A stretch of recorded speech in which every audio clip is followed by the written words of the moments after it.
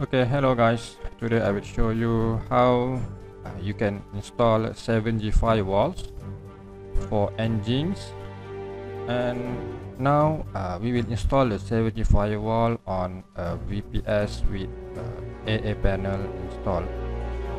Okay, this VPS are running on Ubuntu 20. Okay, so we are going to set up the 7G firewall. For more information on 7G firewall, you can read on the Perishable Press website. So this is a very good firewall combination WordPress website. So for example, this is the NGINX website. So this is their official test sites to test all the malicious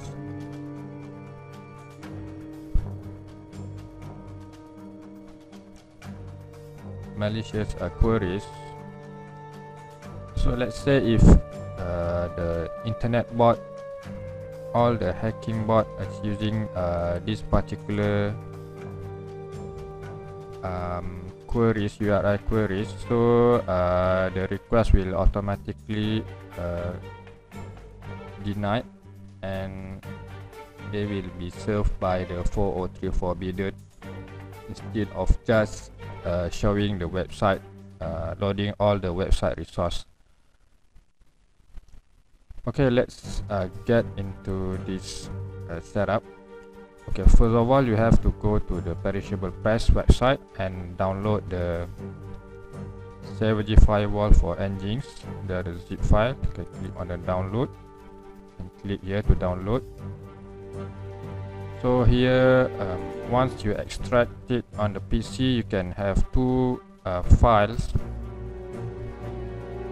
So I have these two files, 7G and 7gfirewall.conf. Okay, what we need to do is to upload these two files into NGINX installation folder on the VPS on the server. So now we will use the BT panel. On the files, go to files, you can go to the www server nginx.conf. So this is the directory for all the application installed using the AA panel. So you can go to this folder nginx.conf and upload the two files here. So you can see here, this is first one and the second one. So how to upload? You can simply click the upload button and select the files or drag it here and upload. Okay, once this done, we need to add this configuration files into the NGINX config. So to do that, we have to do it on two locations. First on the NGINX main config, where we can access through the home, or you can access the NGINX setup from the App Store. If you check on the App Stores, you can go to the NGINX, you can find NGINX, go to the installed web server and you can click on the setting here. So this will open all the NGINX configuration here. And if you already placed the shortcut for the NGINX at the dashboard, so you can click on the NGINX icon and you can go to configuration, and this is the config file. You can also edit this through the files, but it's much easier to edit from the shortcut on this interface using the air panel. So here we have to put this to include line. So basically this is the directory for the file that we have uploaded, the 7G firewall file that we have uploaded previously inside the NGINX folder conf file. And for the NGINX main config here, NGINX config, we have to include the first file, this one, the 7G firewall conf, in this config here. So you can include it here at the line at the bottom, include, and we paste it here the 7G firewall configuration. So once done, you can save. Okay, the second part, we have to set up the second configuration files, the 7G conf. This is the conditional rule onto the website or the virtual host that we are going to use, or the domain. So for that, we can go to the website that or the domain that we have installed. So I have this. You can click on the domain setup, or you can click on the domain that we want to use. Click on the configuration, the link, and we can go to the config. So this is virtual host configuration for the NGINX. So we can add this line here.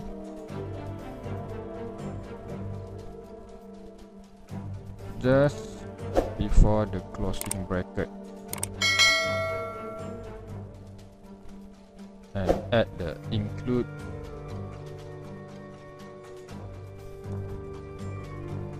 Alright, and save. Okay, now after we have done adding these two files, this combination of the 7G firewall files configuration, so we can reload NGINX, and this one will take effect, so that the new rule will take effect. We can reload NGINX. Okay, now we can test it on our domain and our website. Okay, basically this is the test site, so we can load the same command, full click. Okay, so the user will be denied access and thrown to the 403 forbidden. Okay, if we don't implement the 7G, let's say if we disable the configuration, okay, we go back to the website, config, and we comment out this part, save,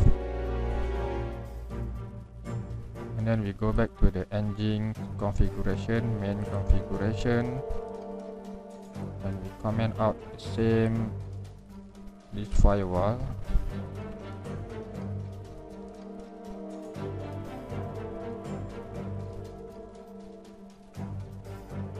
Okay, we need to reload it first. Okay, and then only we can disable it since it's already been called.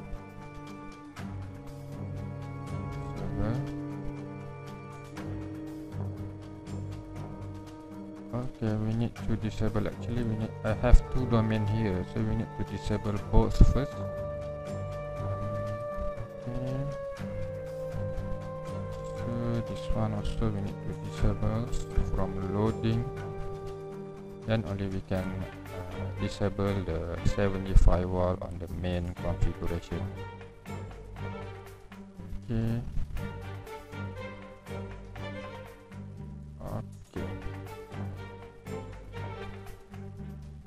Okay, now we can reload, and then we can test again. So this is how the user, all the requests will be treated using the 7G firewall. All goes to 403 forbidden. So if we don't implement the 7G firewall, any malicious request will be treated like this. So if we click enter, so they will be served with the actual website instead, even though the URL is not valid, but they still can access and load all the resource of our website. So this will increase the resources of the server. So we need to serve the bots with all the actual website to them. So this will increase if, let's say, they are using DDoS attack with the same URL with, let's say, 10,000 requests a minute. So each 10,000 we will serve the full website. So this will definitely will make your servers become malfunction or out of service.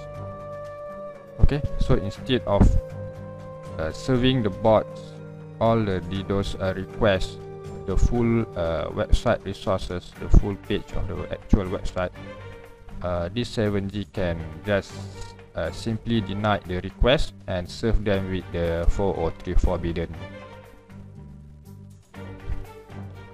Okay, that's it for the 7G firewall setup for NGINX, how you can install it on the AA panel. So on the next tutorial, maybe we can share more about what features that AA panel have. Okay, that's all. Thank you for watching. Please don't forget to subscribe to our channel for more useful videos like this. Thank you so much.